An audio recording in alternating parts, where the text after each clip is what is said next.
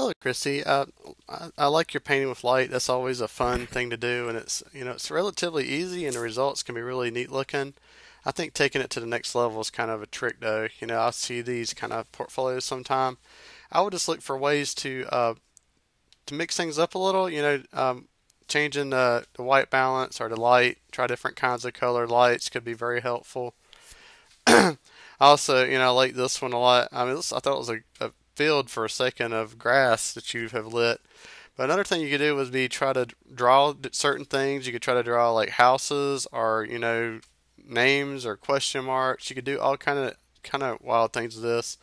You can also set the exposure of the environment. That way you can actually see what the environment you're photographing in, but have that long enough exposure that you can draw things with it also. Another thing you can do with this kind of photography is use something like a flashlight and actually just paint whatever it is you want to photograph. I'll do this quite a bit, even with still lifes, and when I can't get the lighting just right in the studio, I'll take my flashlight and maybe put something over it to diffuse it, and I'll just paint it with my flashlight, and that gives me the ability to light it the way I want to.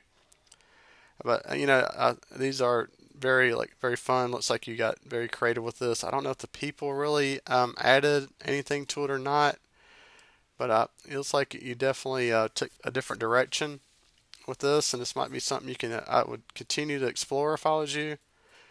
I'd also edit these down to a dozen or so images. That way, there's a little bit of repetition is lost. And if we could, like I said, if you could find a way to maybe change the color of the light, even the direction of these things where you go, and you do go round sometime and squirrely back and forth and zigzag, but you do have the ability, there's endless possibilities with this. I've seen all kind of really neat things. You could even actually, tie a light on the end of a string and be able to make all kind of like spirographs and things like that. You need to have that out of focus. So they're consistent, and some of your most successful ones are some of these. I think your presentation looks good. And overall, I think this is a really neat experiment, something you can experiment with, but also continue on in the future and keep working with it.